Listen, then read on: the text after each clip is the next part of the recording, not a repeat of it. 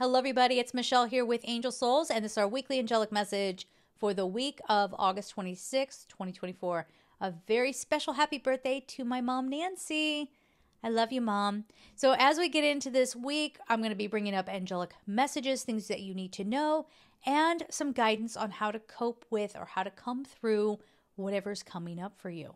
Now, I do want to say right here in the beginning, we are fast approaching September. So what does that mean? We're setting off all of these portals. Now, every month there's a repeating number vibration on a day, and that does have its own meaning, but it always seems to kind of pick up speed towards the end of a year because it comes with endings. And we as humans, we really don't like endings, do we? We don't like change. So that's already sparked off with the 8-8, and this year it was 888, Lionsgate portal.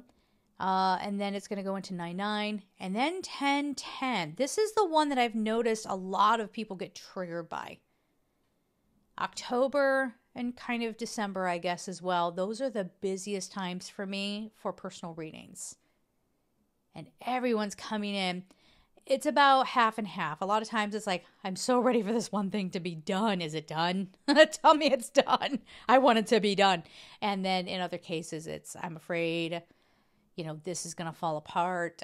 Is it really time for that to happen? Or, is something else ending? So I'm putting that out there now because if you want a personal reading, all right, get in line now. Get your 1010 portal reading through angelic messaging. Now you can combine that. You could do a reading request where we start with the 9-9 energy and we go to the end of the year. See how that story is going to play out for you. If you want to focus heavily around that 1010 portal energy, I recommend you do it. Okay. I recommend that you look at that. I mean, you don't have to get a reading if you don't want to, but I'm saying make sure you're taking that seriously. I've never not had something pretty big happen around that date. And it doesn't mean that it's bad. It can actually be really good. So angelsouls444.com if you want to do a personal reading with me. All right. Now that we got that out of the way, let's tune into the energy of this week. Let's see what's going on there.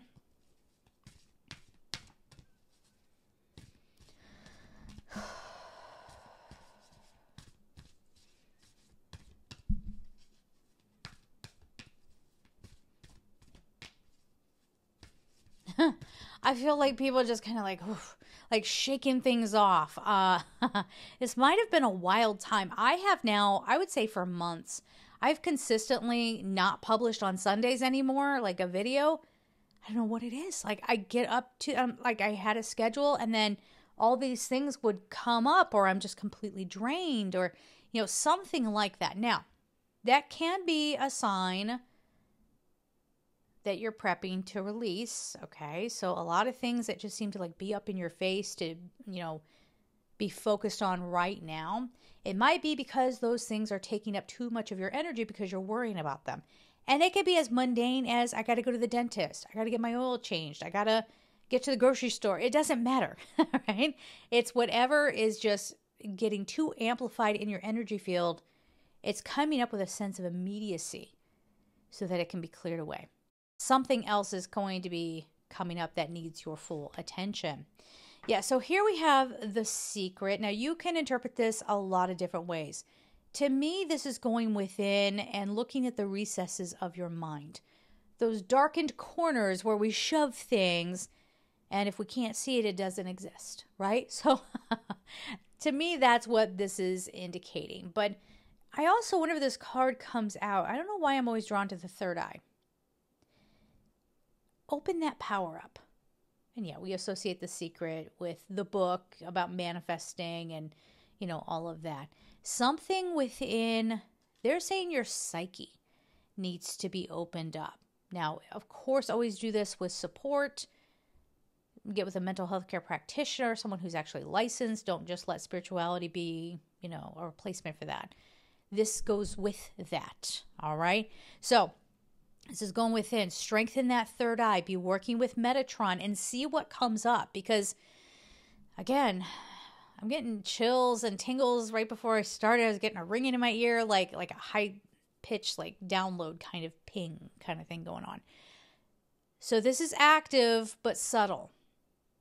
Not everything has to be in your face for it to be effective. Okay? So there's that. Intimacy. So getting more comfortable with yourself and within yourself. Being more comfortable with your thoughts and your feelings, or at least being comfortable enough to look at them. Now, some of you, I mean, if you're surface level, could this mean like, hey, heads up, someone's got a secret and it has to do with intimacy? Yeah. I mean, that could be for some of you, because not everybody comes to these videos with the same energy. Some people are coming here and they're ready for that deep, soul level transformational energy. And yet others are coming along and they're still learning their lessons in partnership. Okay. And that's definitely feeling like it's coming up here. Acceptance. Oh, there's such a beautiful potential here. There is such a beautiful potential here to accept, hey, this is where I'm at. I'm going to look at the big picture here. If I don't like my job, or I don't like my current living situation, or I don't like, what's going on in my friend groups or with my love partner. Did I say that already? With my love partner, whatever is going on there, there's a level of acceptance here. And realizing that when we step into these bodies and we take on these soul contracts, we take on these stories are in place and crafted for good reason. So even if you feel like, hey, I'm not doing much with my life, that's not true. Just going through the human experience is one of the most complicated things that you could possibly do. So you are on path, Gaia. Yeah. The heartbeat of the earth connecting with you, you feeling cleansed. Work with Ariel, Archangel Ariel. We associate her with nature. Sandalphon is also incredibly grounding. Sandalphon complements Metatron, right, with the third eye. This is really asking you to tap into like the authentic power that we innately are born in with.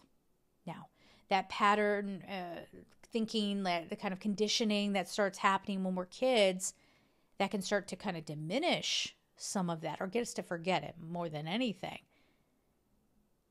But there's a restoration happening here.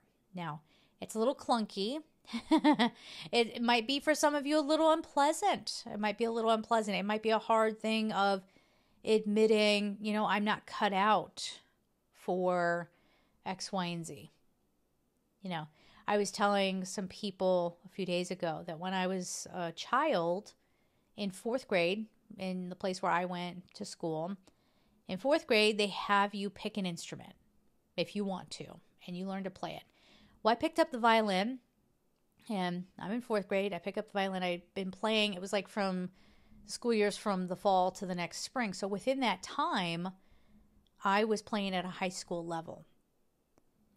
And I remember the fear of the attention that brought me, and how like people were sort of, especially one person wanted to kind of come in and like claim to that. Now, this person also wanted to nurture that within me, wanted to send me off to a school where I would have been away from my family. And I just, again, I remember that absolute terror of whatever this is, whatever just came through me is going to consume me. It's going to take me over. It's going to run my life. And I have so much life to live. There are lots of things I want to experience. So even as a young child, I knew I didn't want to sacrifice to the level you would have to sacrifice to be the master of something. So as I've gotten older, I've come to realize that about myself, that on my soul's path, I was really meant to be an experiencer. That's a hard word to say, experiencer. And therefore, I was just kind of having a lot of different life experiences. And then I start thinking, gosh, what would it be like if I did go back to music? What would that look like? Maybe I would fail. Maybe it wasn't nurtured enough over the years. But this is that sort of thing where it's like realizing, hey, I have to admit, I had a terrified feeling that something I loved was going to overtake me or distract me or get me off path. But this this could be the sort of thing that's going on where you're freeing yourself, but having to kind of, I don't know, it's like going through a maze a little bit. The image that I'm getting in my head is like, gosh, here I go trying to explain this. Like there's all these like things hanging down. They're almost like wind chimes, but like gigantic, the size of you kind of wind chimes. And they're swaying around and you're walking through them and you're having to dodge a little bit, but they're so big and they swing so kind of almost gently. I wouldn't want to get hit by one of these, but you have enough time to kind of navigate through it. So it's not this, it doesn't have to be, I guess, at least a chaotic experience, but it's you walking through. It's walking through all these obstacles and finding your way around it and doing so in a very grounded way. So this is the how. This is what the angels are bringing through on how to get through this time, is making sure that you're seeing it like this is a gentle walkthrough. Yes, there are obstacles, but these obstacles are not going to take me out, right? Trying to not let yourself get overwhelmed and realizing that little by little you can handle this.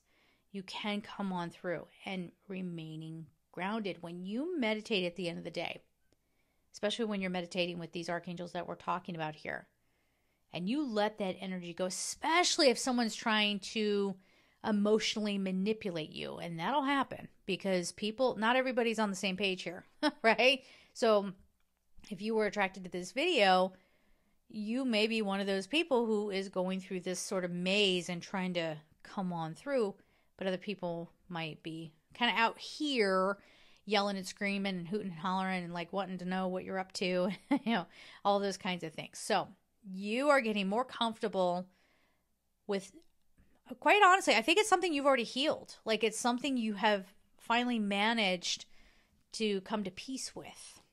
So I just want to pull one more card here, and then I will break it down into the dailies. Again, past couple of weeks got away from me again, but we'll try to get back on track with the dailies. Let's go. Yes, Knight of Gabriel. So Gabriel's another one to be working with this week. Confident, enthusiastic, courageous, charismatic. This is what you're regaining this week. This is what you are stepping into. This is what you are becoming. Time to take action. Great passion for a cause. Instinctively knowing just what to do. So a fog is lifted. Okay, a fog is lifted and you're realizing I don't have to run through the obstacle course. I don't have to do it in 10 seconds. If I'm calm, the calmer I can be, the better I will navigate things. And then there's this. Then you step in. So really when it's time, that creative life force will come back online, right? You're going to get super motivated, probably really creative, because that's what Gabriel helps us with. Throat chakra and the sacral chakra, okay? The speaking creatively, and then the emotional body, again, the creative life force being in the sacral chakra. So this motivation may come after some of the other realizations, okay? So as you're working through things, you're going to find that you pick up a project again, or maybe you're finally motivated. This is just motivation. And it could be you're motivated to connect with another. And that message right there, I'm going to say that's for the people who have been single for years. It's not really for anybody else. If you were the one that looked around and said, I don't function like this. I don't want to live a life where I'm controlled, or there are these rules and expectations, and I want to live for me. Like, I want to go figure out who I am. I want to go heal myself, right? I'm in this group too, and that's why I can speak so clearly on it. This could be a time for you where you get clear on what you want. And maybe that is to stay single, but for some of you, you might say, no, I'm ready for a connection with another person. But you're still not lowering any standards. You are not going to allow someone to talk to you in a disrespectful way. You are not going to allow anybody to control you, possess you. None of that. If we're putting it on a scale of like super low key is like a 1 and super high is 10. This is at a 4 or 5 with like the energy. It's very Taurus energy, right? It's sort of like just kind of going along. You can't push me. You can't tell me nothing. I'll do it on my own good time. When I want to rest, I will rest, you know, that sort of thing. So let me know how this is resonating for you. Let me know, if you care to, in the comments, how did this make you feel? What did this spark within you? If you're watching it for the second or third time, did those messages change for you? And of course, if you want a personal reading, just go to angelsouls444.com. We're going to leave it there. I'm sending you all so much love and take care.